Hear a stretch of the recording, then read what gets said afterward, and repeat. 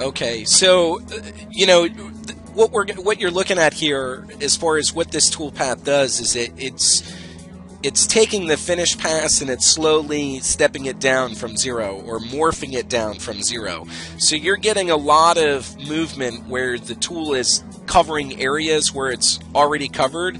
You can see here in the center, see how it's very saturated, the paths. They're very close together here, and they're further out here, you know, based on the angle of your step over, right? So what I would probably recommend that you do is just use this as your finish pass, because you're happy with the result that you get there. You can increase or make your step over smaller for your finish. But when it comes to roughing this, I would probably use something more like an advanced rough, okay? And what this would allow you to do is to do more of like a 2D type routine.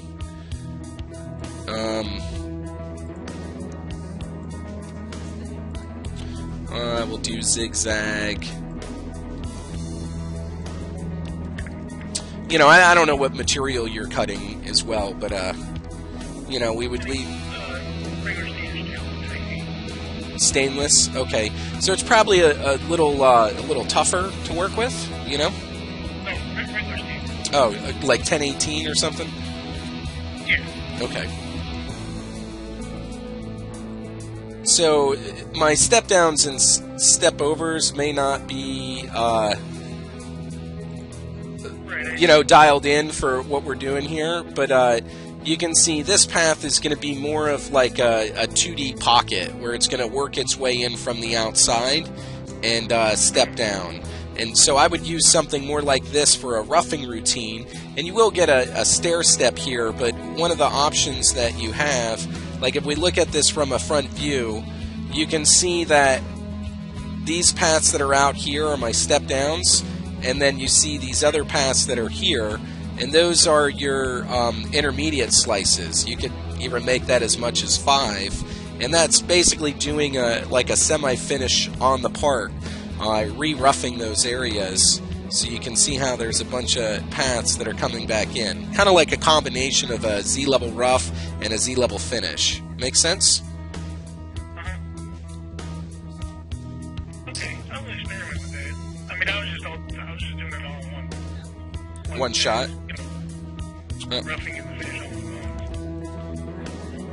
Cool. I understand what you're saying. You know, I'm just I'm recommending you consider that.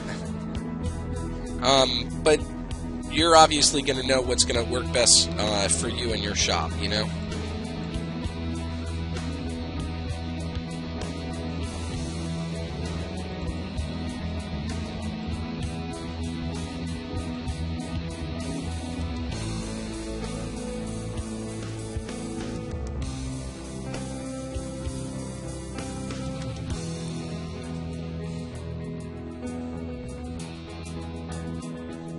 Yeah, I don't know if runtime is a factor for you here or not, you know. It's only a single piece. Right. Unfortunately, a lot of our stuff's that way.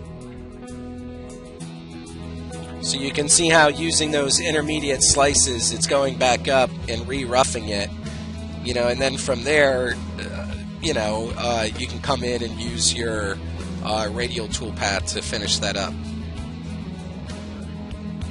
You think you're going to get this part cut out today?